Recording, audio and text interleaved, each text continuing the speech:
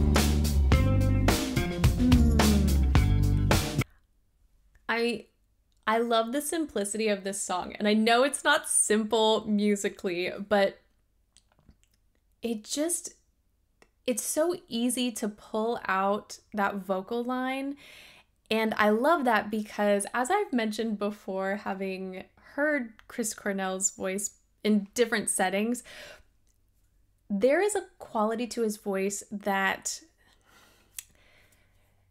oh golly, there's this depth and richness in his sound that is so beautifully balanced and so beautifully complemented by that forward placement. So it just feels so full, and yet he has the dexterity to move and shift and do so many things with his voice because of it.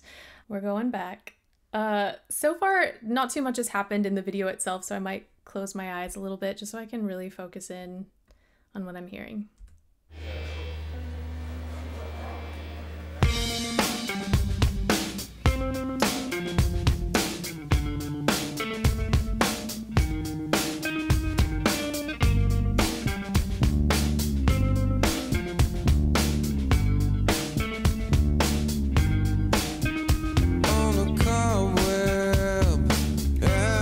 Just that very first sound. There was a specific sound we got from a lot of singers during this time that felt so effortless, so relaxed. I think we had a lowered soft palate.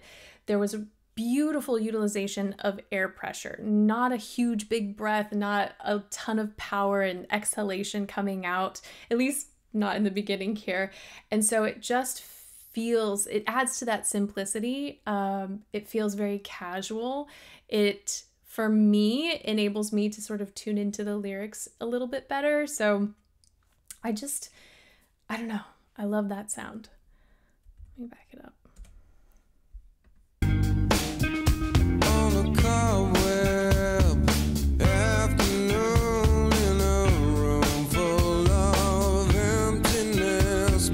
You can sort of hear in his pronunciation how he doesn't overly spread.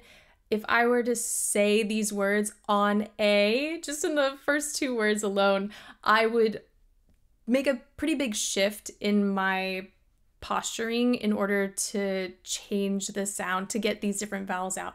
But he's doing so much work with just his tongue positioning to change the vowels so that he's keeping the space the same throughout. There's this rounded quality to his sound, which also helps adding in that richness and that depth that we hear.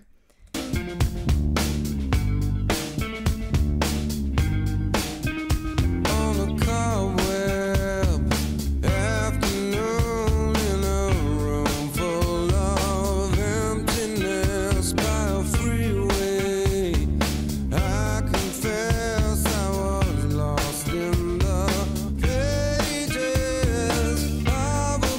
love that there was separation between the pages, because a lot of singers would typically sort of scoop into that when you have a big interval jump like that.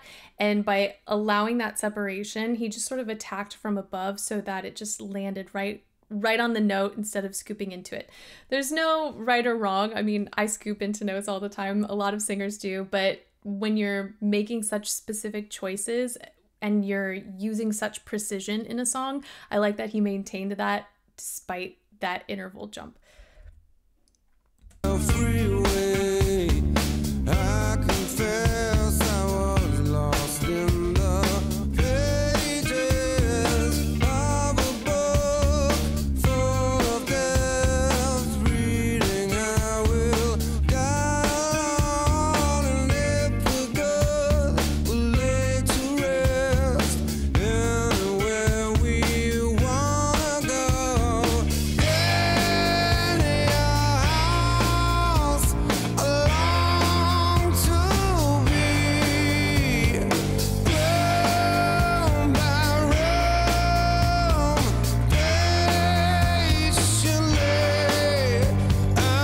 His mix is just gold. It's so good. I didn't mention the texture before, but I think one of the qualities I've always loved hearing in his voice is we get this grit, we get some added texture throughout, but it's not, it doesn't come and go. I think it's consistent, and that's why I like it so much, because it really does feel like it's part of his voice, and so we can amp it up just a little bit here and there if he wants that added effect or that added texture, but it's constant. It's a through line in everything I've heard from him thus far.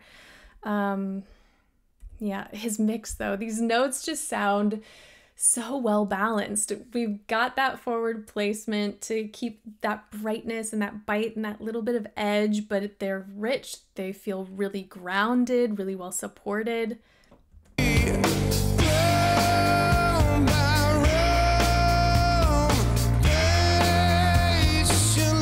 then when he was just singing patiently, you can kind of hear the shift in placement.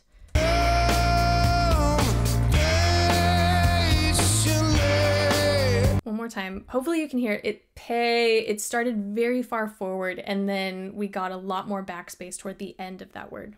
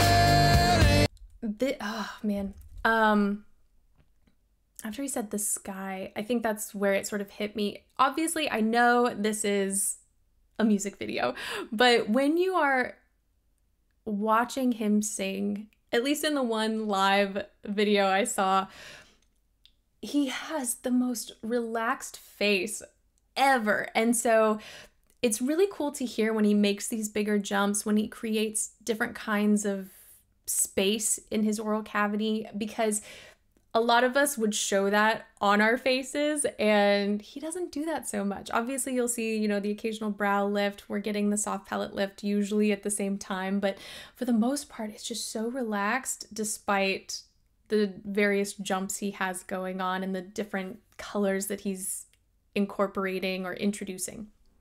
I was there so long ago, the sky was bruised, the wine was bled, and then you led me on.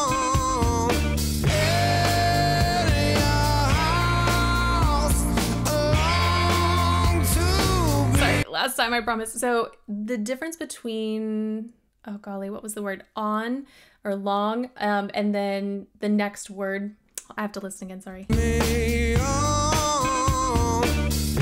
Okay, so with on, you're getting sort of that French nasal vowel, the soft palate lowered, and then the tongue pretty high, the root of the tongue pretty high.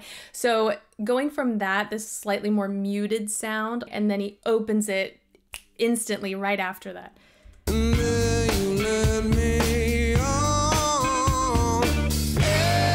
So you can just hear this huge shift. Obviously, it still sounds like him, but instead of saying the word on and allowing a lot of space, he's really just digging into the colors that he can create there. And so we got one sound followed by another, and I just really liked that last time.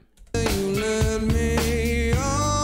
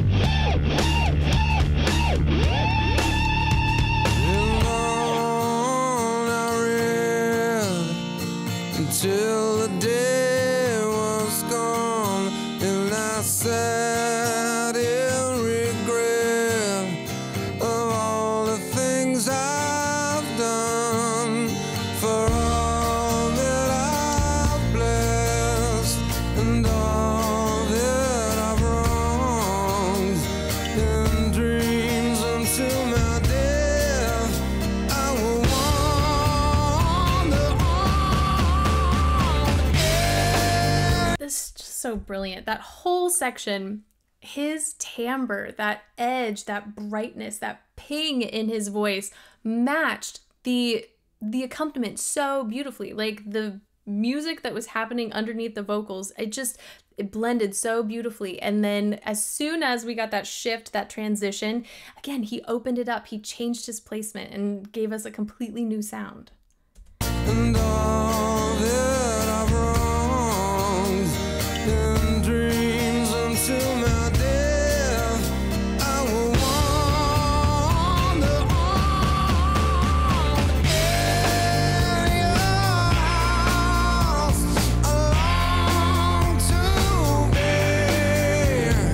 roam by roam, patiently I'll wait for you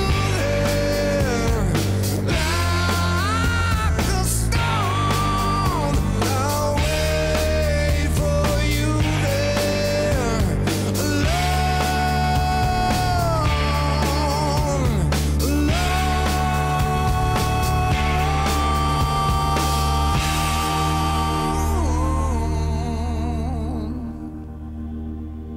We're just gonna listen to that last part again.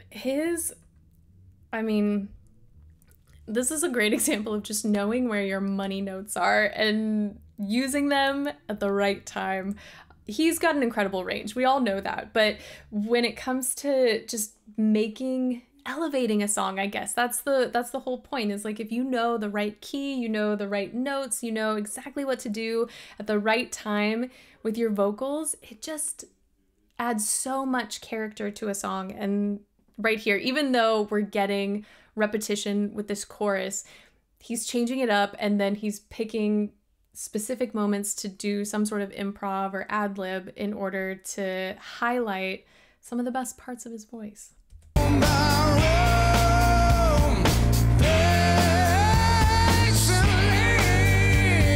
One more time. It's so soulful. There we go.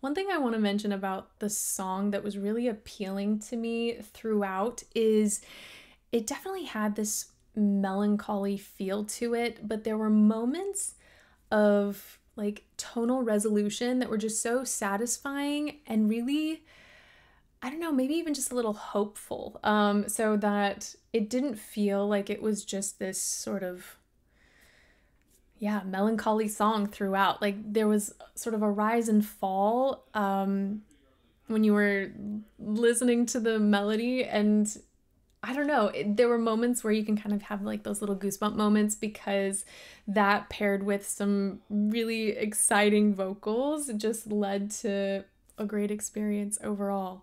I had no idea how connected so many of these bands were from this time.